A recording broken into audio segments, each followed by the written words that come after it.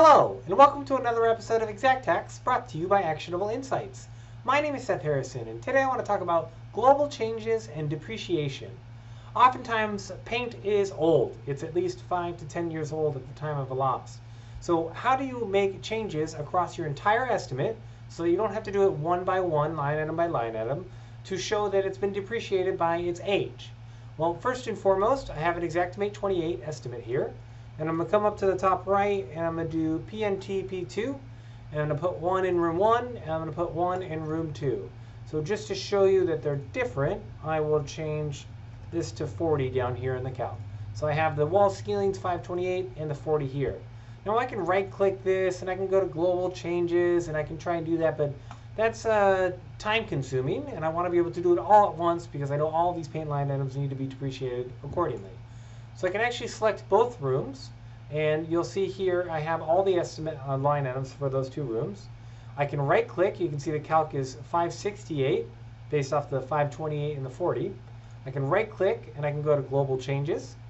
And under the global changes I want to make changes too, and you have lots of global changes options. Coverage, factoring, if you want to change it from dwelling to contents or something else along those lines.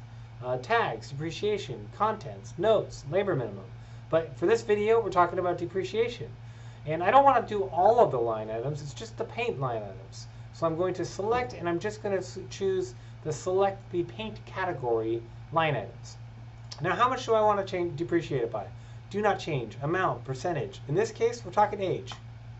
So I'm going to unclick do not change age. I'm going to age it by 5 years. I'm not changing the condition in any way, shape, or form. And depreciation type. RCV versus ACV. In a state like California, where we are, it's most homeowners policies are RCV, so that you would actually get that depreciated value back after in completing the repairs. So let's replace all the items here and age it by 5 years. I'm going to hit OK. It runs the global changes. Item 2 of 2 is complete. And you'll see here now, in each individual room, it has a depreciation value of 5 years.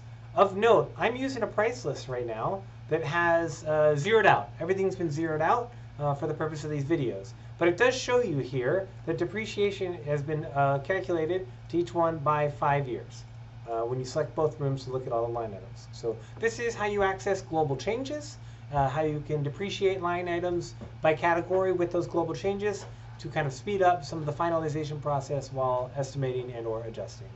This has been another Xact Hack. Hope you enjoyed. Please like, share, and subscribe, and I will see you next Thursday.